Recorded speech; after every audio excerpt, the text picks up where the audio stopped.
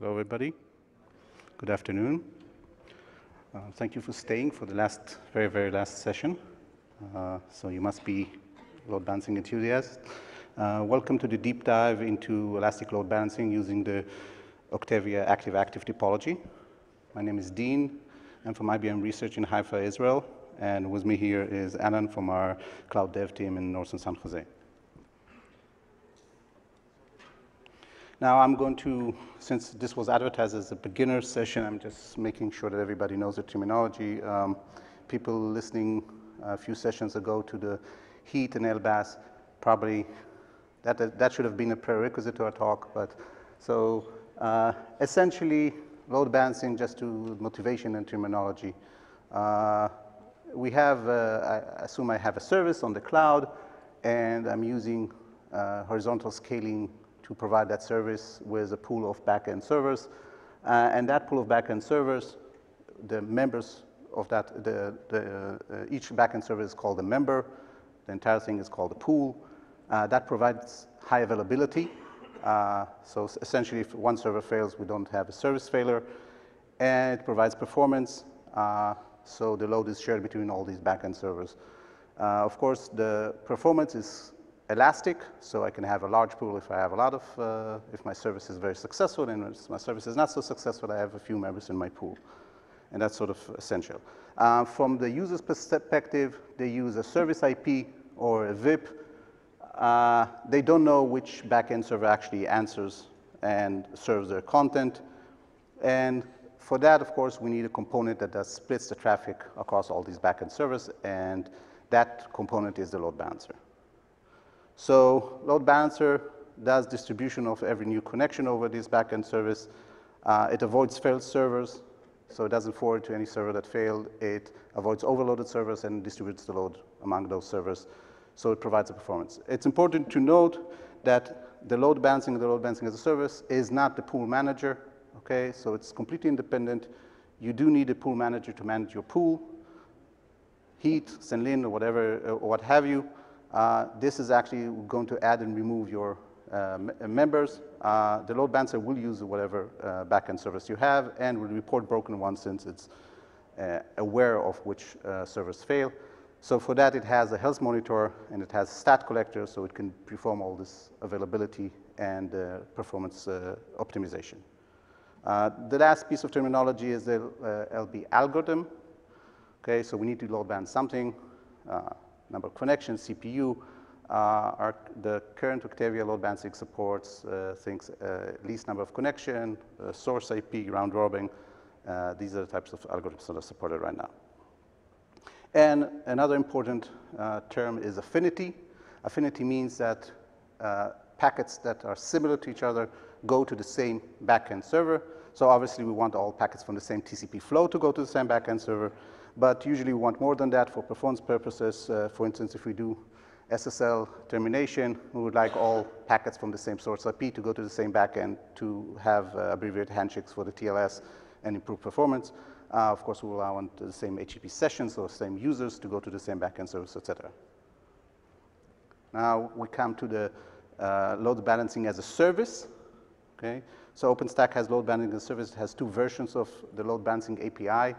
I'm focused here on load balancing as a service version 2 because version 1 doesn't exist for me. And so the load balancing API defines these logical components. We have our load balancer, which is equivalent in a sense to the VIP. We have listeners, so we can have multiple protocols. We can have one listener listening on port 80 for HTTP traffic, another listening on another port for HTTPS traffic, and so on. And we have pools of members that actually implement the backend. We have policies associated with the listeners deciding which pool to go to as a default pool, or we can have layer 7 policies to distribute to more pools. And these pools can actually be shared between listeners. And also, we can have different load balancing algorithms for each pool. For each pool, also, we have health monitoring to check, so we can have different health monitoring. Of course, it depends on the protocol. The current API uses the LBaaS prefix and that's the name just the name of the logical component under your regular create, delete list, show, and so on. Octavia is not a load balancer. Octavia is a load balancing as a service. Okay, so it tries to provide a operator load balancer. The actual load balancer is HA proxy under the cover, and HA proxy is of course very powerful and used a lot. And what Octavia does is essentially it creates a VM for each load balancer instance, installs an HA proxy image there, configures that HA proxy, and uses that for the load balancing. Okay. This is all very pluggable, so Octavia calls that VM an Amphora. It doesn't have to be VM, it could be a container, it could be something else, it doesn't have to be HA proxy. The current reference implementation is a VM with HA proxy running on it. And also, since Mitaka, we have active standby, so Octavia actually creates 2 VMs for each load balancer instance. One is the active load balancer, and one is the standby that takes over using VRP when the first one fails. Now, it's important to note that although this picture I showed like the Octavia connected to all of these Amphora, but actually the data path is separate, it's completely separate for each of them. The only thing that's common is the management network, so the black network on top is just a managed network. All the data path actually goes to tenant networks. It's completely separate. Octavia itself under the cover, of course, there are a lot more components, lots of pluggability. It's a very clean architecture. Everything is a driver. You could replace whatever you want with, and we actually did that for this work. So if you don't like any part, just write your own driver and replace it and be happy. Okay, so this Amphora can actually do much more than just plain old load balancing. We don't just want to distribute the traffic. Actually, HA proxy is really great. It can do a lot of things. It can not only load balance, which we expect it to do, but it can do things like SSL termination, offload that task from the backend service. It can do things like layer 7 policies and content switching. Okay, it could do cookie insertion for session affinity and stickiness. It could do compression. It could do all sorts of things. Since Mitaka, we now have, thanks to Stephen, L7 content switching. So Octavia is constantly adding support for all sorts of things. There's still things that are not supported, like compression.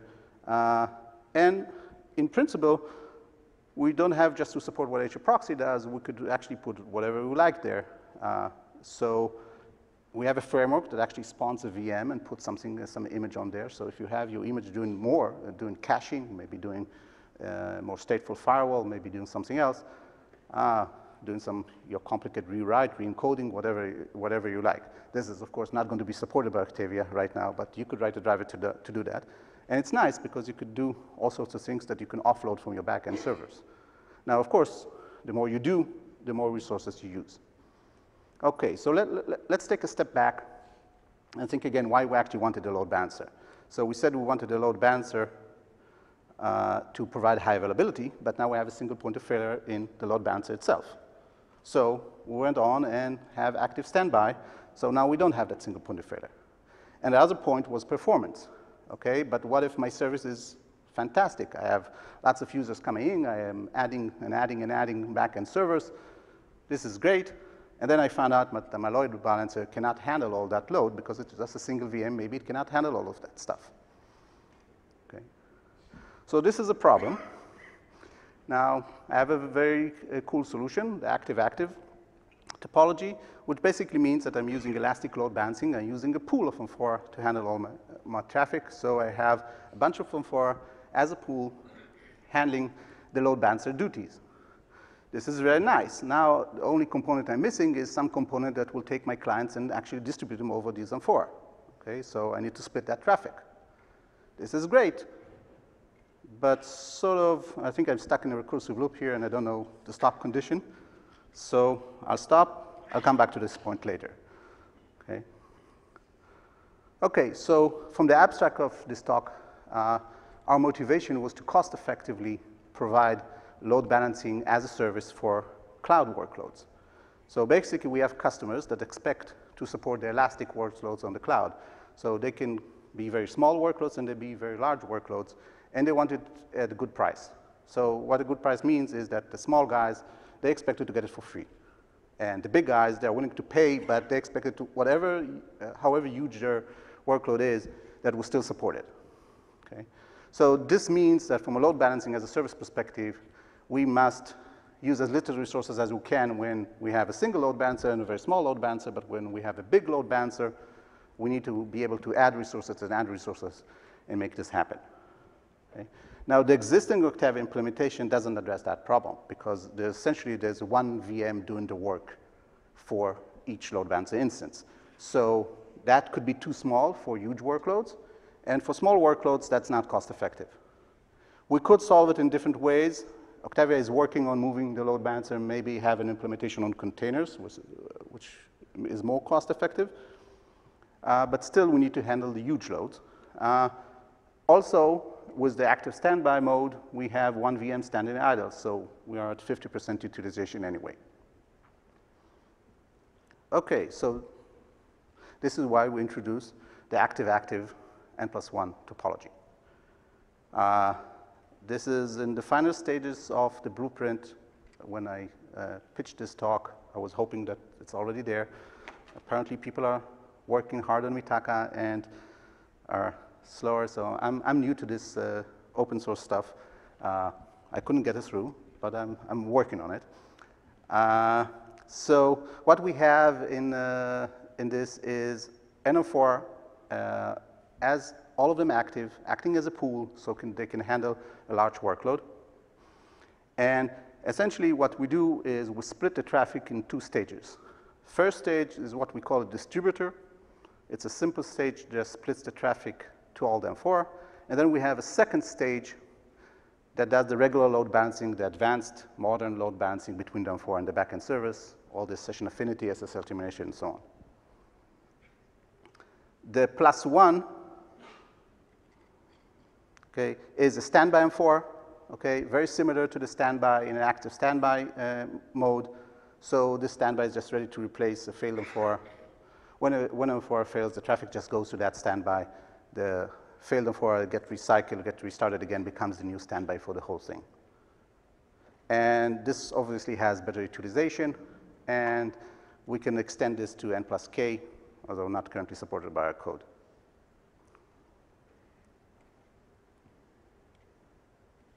Okay, a few words about the distributor. So you should think about the distributor as not as a load balancer per se, but more like a gateway router. So essentially, it should have the same high availability attributes as a gateway. So really all the load, all the workloads, all the traffic goes through it, but it doesn't do much. Seems like hardware is a good match. Seems like native Neutron would be a good match in the future. And it's not so smart, okay? So it really is a multiplexer for IP connection. It just needs to balance something not very accurately. All the hard work is being done by them for it. So it's more like ECMP. It could be ECMP, actually. The only thing that we must keep is the affinity. So we must make sure that TCP flows go to the same M4, just because we want to have SSL termination at the M4, and M4 is the real proxy. It terminates the TCP connection. There's no reason why this distributor cannot be shared. So in terms of cost effectiveness, for the small guys, it could be shared. For the big guys, we can have dedicated distributors. SSL termination is only happening at the M4 level, so there's no real security concern there. But if you are fanatic, you can have your own distributor. It is multi-tenant. Again, think of a gateway router. And if you have your global load balancing already in place and you use DNS for your global load balancing, you could potentially just plug that in and use directly. This is not what we do right now, but potentially you could just do distribution by DNS. Our implementation of the distributor is an SDN software distributor. What we do is a really simplified one-arm direct routing topology. So that means that the distributor is co-located on the front-end network together with the M4. And the M4 do not advertise their VIP. all the traffic goes to the distributor, and the distributor does essentially L2 forwarding to the right and for. So it just replaces the MAC of itself with the MAC of the M4, and it's also direct server return, meaning that traffic going back, the heavy traffic actually doesn't go to the distributor, goes directly to the through the gateway to the clients. So this means the distributor is pretty lightweight. It doesn't do a lot. Okay? We implemented this distributor as OpenFlow rules.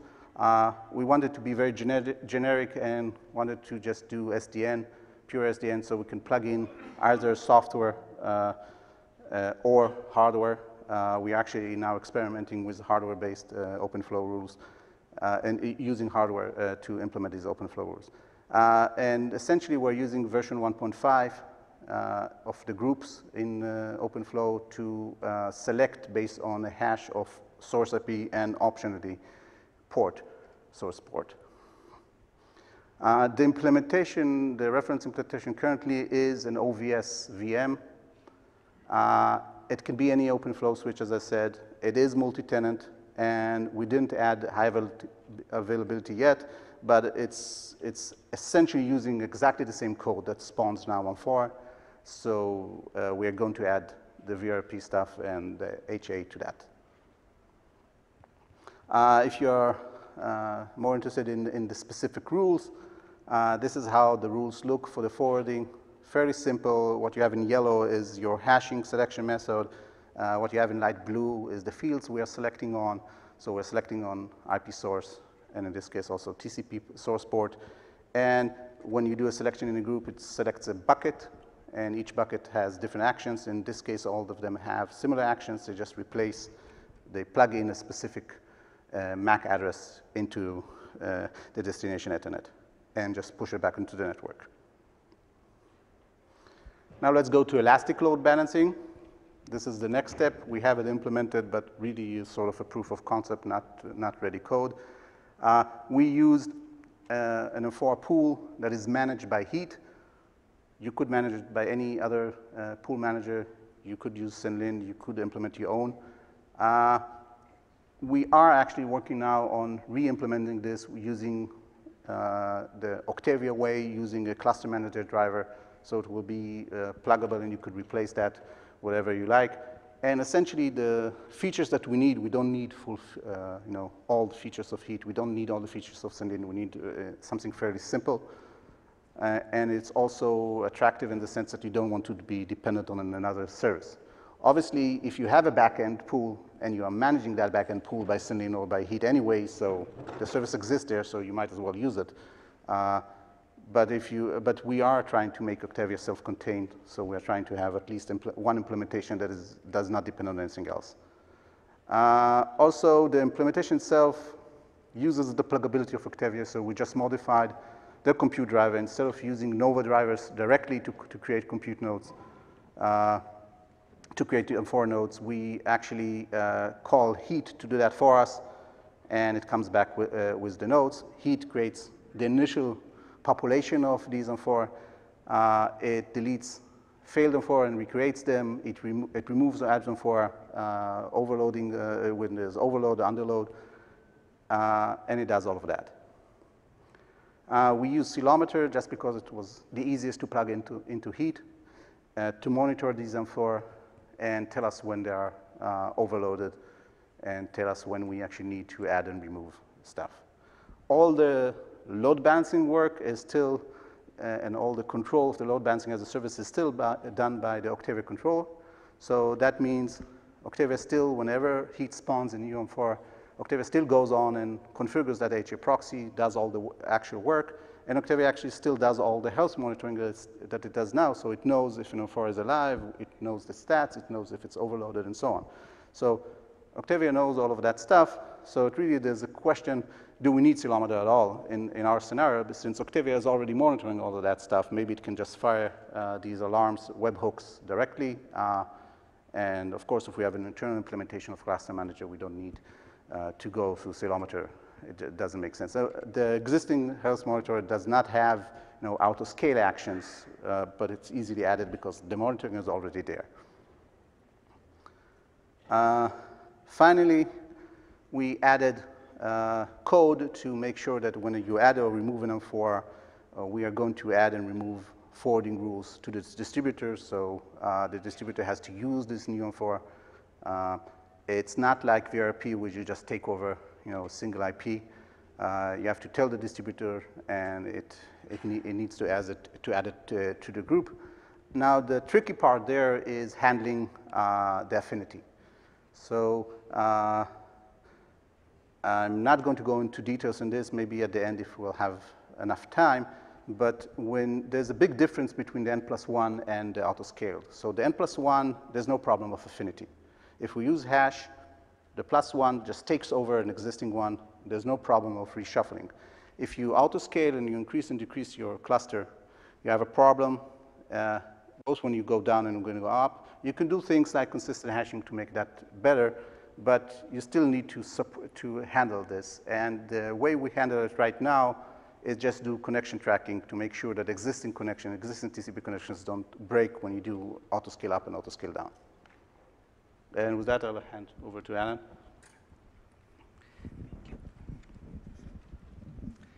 Hi, everyone. So maybe let me just talk about a little bit about IBM Cloud. And so as we learned, let's say, the IBM Cloud, was actually built on open technologies, just for to ensure, interoperability and also, flexibility. And also, let's say, from the session that I learned, at the beginning of, this week, so IBM actually started to contribute to the, open source community, since, 1998. That was pretty early, I didn't know that. And actually, let's say, those, cool, open technologies are, kind of becoming the core technology in IBM, Cloud. For example, containers, Cloud Foundry, OpenStack, obviously. And for IBM Cloud, there are a bunch of, cloud offerings are really, running, OpenStack, operating system. And there are a couple of examples. A couple of years ago, we released, OpenStack services, which is, a private, cloud hosting on the SoftLayer data center worldwide. And we have, container services, we have compute services. Now, they are running, OpenStack, environment. And talking about OpenStack, so by the way, I'm new to OpenStack, but I think, I love this community, especially this is my first summit. I love, all of those sessions here. I think, I will try to, getting more and more, plug into this community. And talking about OpenStack itself, so basically, IBM, is one of kind of top contributors into the community. So that's why as I learned I also probably you guys have heard from one of IBM sessions that we gotta really kind of plug into OpenStack deeply and trying to shape this project well to hope, let's say this particular project will be flexible and we can bring in more talents from the community. And this is kind of my personal understanding about a cloud. So basically, let's say as a cloud user, what is really essential kind of a component in the cloud? So I would say this is workloads. Because my career started with applications. So I wanted to develop application and turn those applications as a service, and they'll be happily running in somewhere. Now cloud is coming to the picture. We're really running the services in the cloud, and there's a workload. Now there are a couple of aspects really to as an application developer, I wanted to have some features really supported by the cloud. For example, let's say high availability. I wanted to have my application, it is really as a service. It is never, it's just never, but at least have a minimal service outage. So have some level of availability. That's number one. Second, let's say when my end user of my application getting increased, and certainly let's say the data traffic will increase. I wanted to solve the performance issue. So hopefully, let's say the cloud actually can help us, to solve the performance, to scale up, all those instances to handle, more and more traffic. And what we learned, from Dean, explanation earlier, we need a load balancer, right? Just for these two, obvious reasons: high availability and performance. And next, let's say, for load balancer itself, we don't want a load balancer to be a single point of failure. and that is so obvious. So that's why we need to have load balancer HA, and to look at the existing Octavia infrastructure, and we have an active standby. Now, active standby, probably, is not good enough, to handle more and more, workloads. So we wanted to have, a ability to automate more and more workloads. So we wanted to have a active, HA model.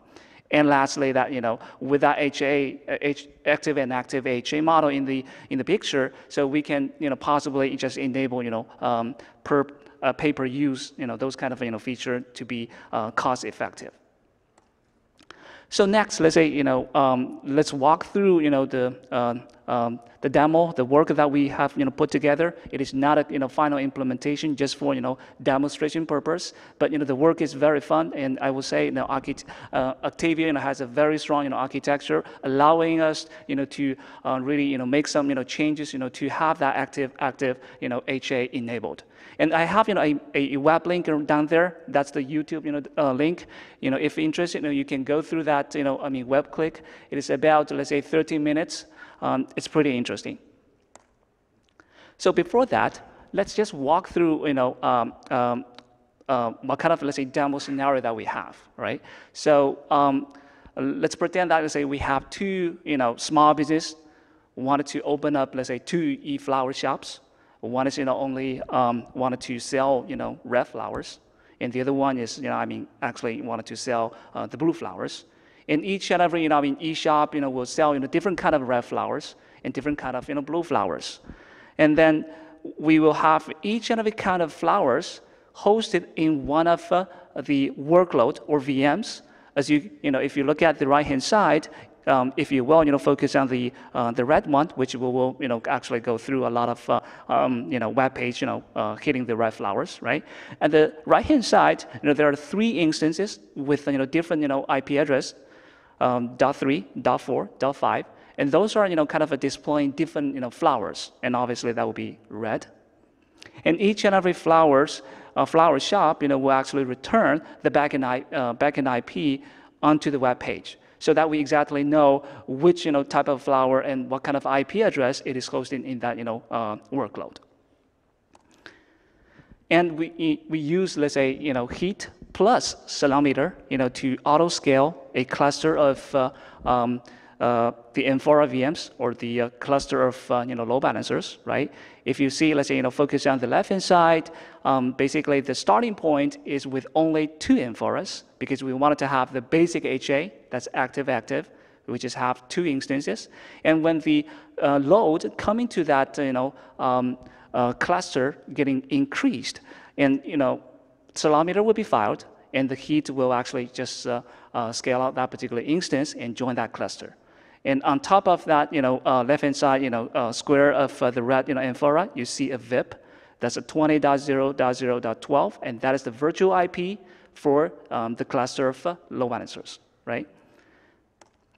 And the next thing that we customize is that, because we wanted to make sure when you access that VIP, we gotta make sure which Amphora VM we are really hitting. So that's why we kind of, let's say, tweak the HA proxy configuration a little bit, just to inject the Amphora ID into it. So when we actually, hitting that, website, we're getting which Amphora ID we're hitting back, right? This is only for demo purpose. It just wanted to show that, let's say, we're hitting a different instance at the back end. That's the workloads. That's the shops over there, and also we're hitting different Amphora VMs.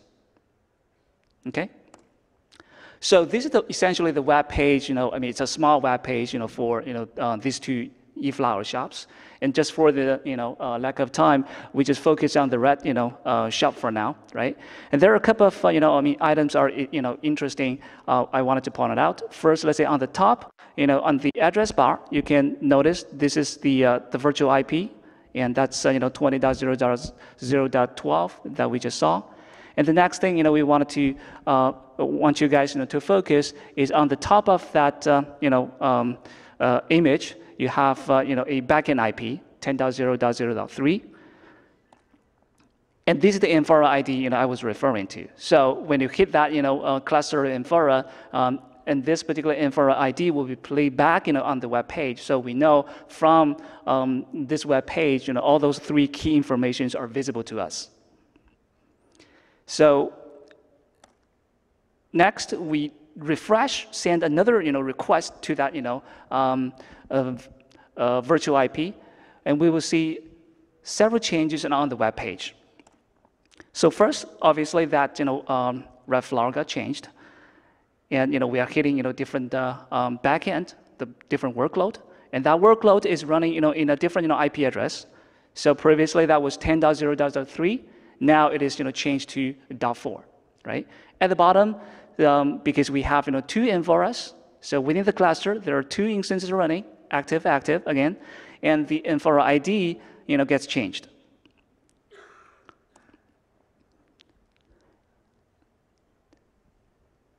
Next, the one thing is not changed, certainly is the VIP. Sorry, I forgot to mention that.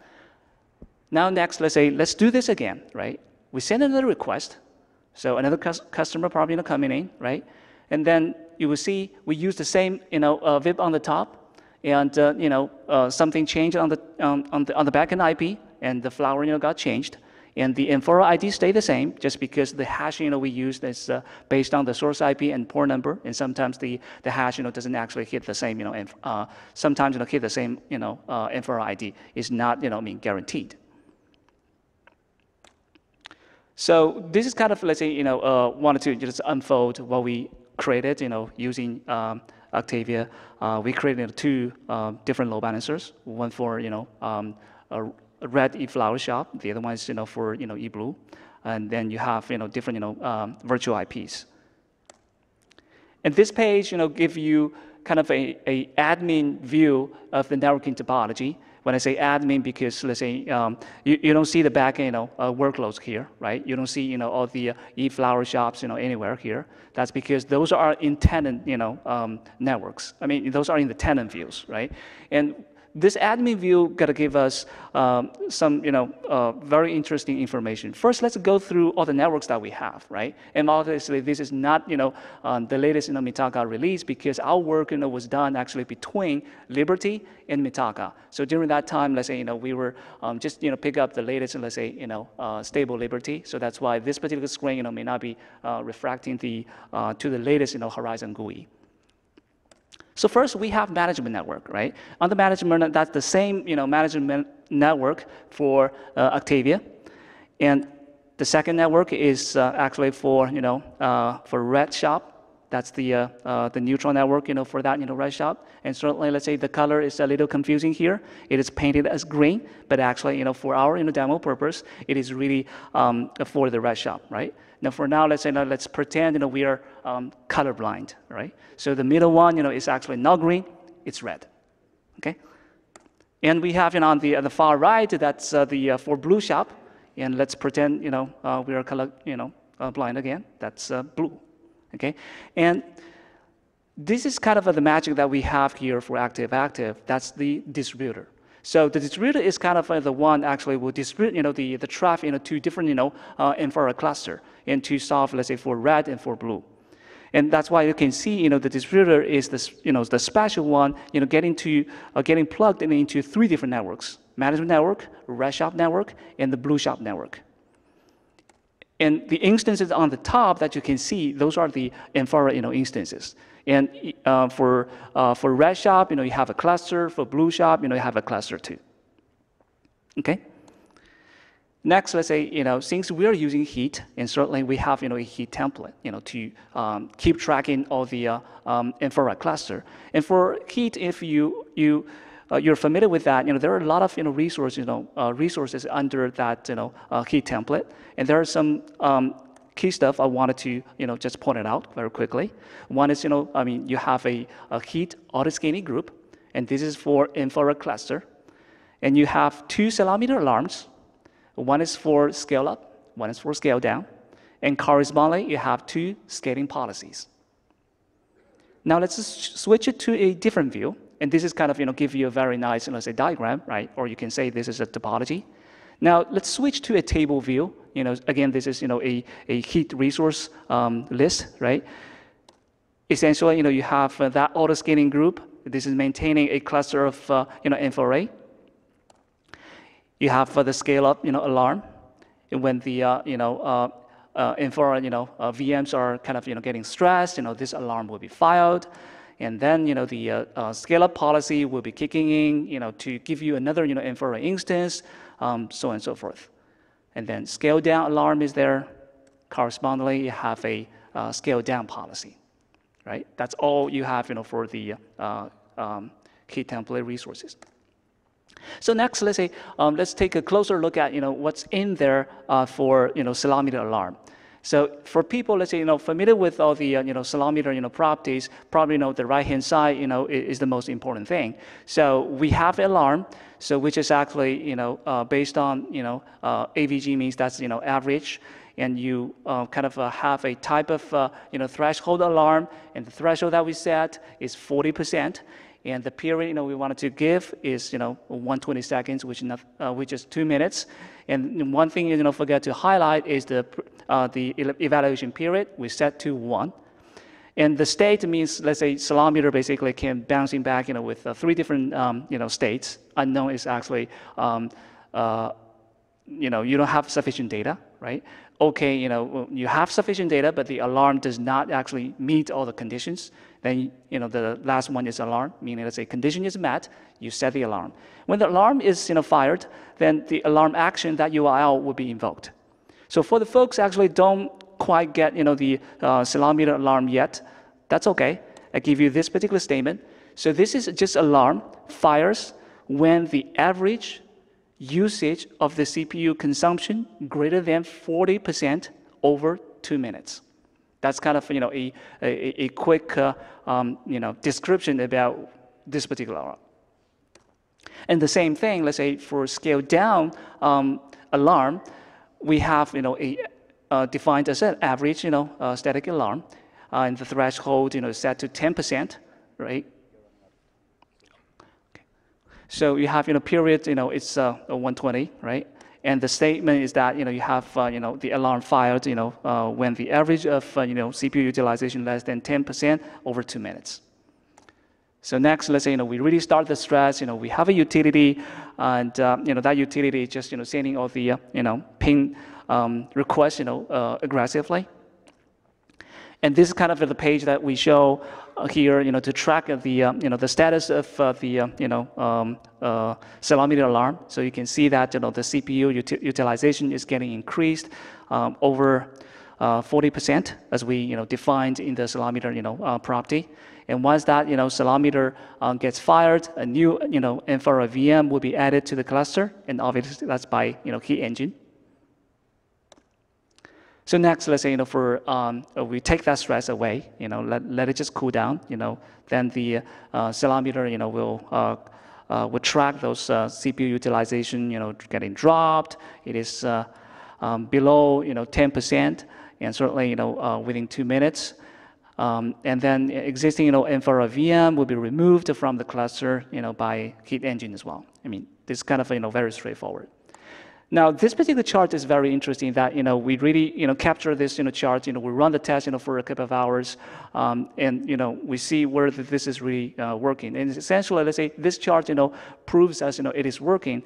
And you can see on the line, that particular line is just explaining, let's say, you sending the load, aggressively increase the load and decrease the load. And the green one, is actually track how many infra VMs that you have. And initially, starting from 2, we want to have active, just 2 instances as the minimal. Then when the load, increase, you will see all the number of infra VMs getting increased as well. And the load gets down, and all the infra VMs, cool down, and they essentially got destroyed by key engine. And this is another, interesting chart we wanted to see with that, a particular approach. And, pretty much the balancing is at two levels. At the back end, since we're using the round robin, algorithm, for the load balancer, the first, let's say, script, it is actually just capturing, when you hit that, back in server, right? So the load is equally, distributed. And the second script is actually just to capture how often, we're hitting, each channel, infrared VM. It turns out, it's almost, let's say, equally given, right?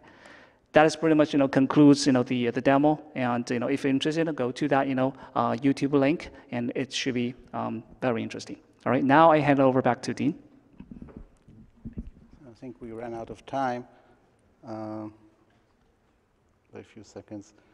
So I'm not going to go into containers, unfortunately. So I just wanted to just mention in one sentence that there is work being done on Octavia to move to containers, and this helps, and in terms of the cost efficiency, and the active-active actually allows you to use containers because the default configuration could be a lot of containers, and so it gives you better spread and better availability, and maybe even saves you some of the stuff in terms of the availability just because containers are faster. This is really the end, so I'm open for questions. If you do have any remarks, you don't like this design, this is your last chance to go over to these blueprints. Don't do it, but so that's really your last chance, and I really hope we get this thing done. Yes, please. So my question is practically, you told that these load balancers are practically VMs. So these are glance images, right? So what I prepare, and those are instantiated from like an OO instance, is it? Yes, right now, so Octavia code distribution actually creates those images for you. Okay, goes on and fetches and creates and builds the images for you for the basic implementation. But essentially, you could do whatever you like. You could put whatever you like there. We are thinking that there's some thought of maybe being able to specify flavors, so you can maybe define through flavors different topologies and different types of function. Okay, so the kind of agents that you have, what has to be running inside of the VM that is configuring the HA proxy or the correct load balancer is just provided by you when you are provisioning that kind of virtual machine. There's a separate component. There's a separate component of Octavia. Okay, so Octavia has a controller, spawns these VMs per load balancer. The load balancer itself, what Octavia now spawns, it spawns a generic thing, and it happens to be an image of HA proxy, and it goes on and configures it.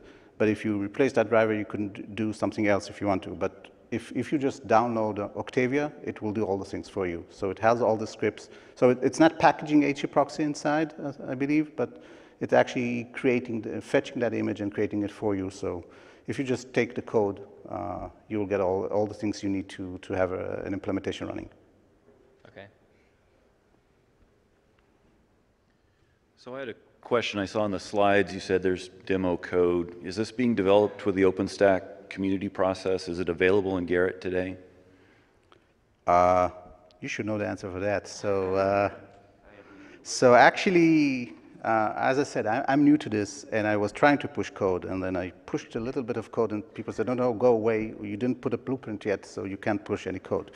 So I have all this code waiting, and I said, oh, blueprint, no problem. People will just say yes, and they have no objections, and they just say yes, and it didn't happen. So this code is purely developed for OpenStack.